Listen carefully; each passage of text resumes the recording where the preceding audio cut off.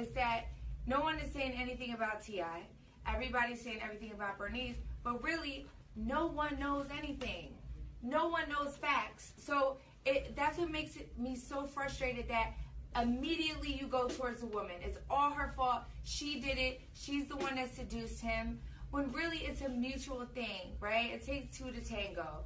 She's saying that she's not doing it. I don't know what he's saying. Tiny's probably just upset because that's her husband. I get it. It's a big old mess, and I just feel like as women we need to stick together. There's an easier way to get this done. Tiny, call her, have a mature conversation, and figure out what the hell it is. Thank you. Everything is always hard.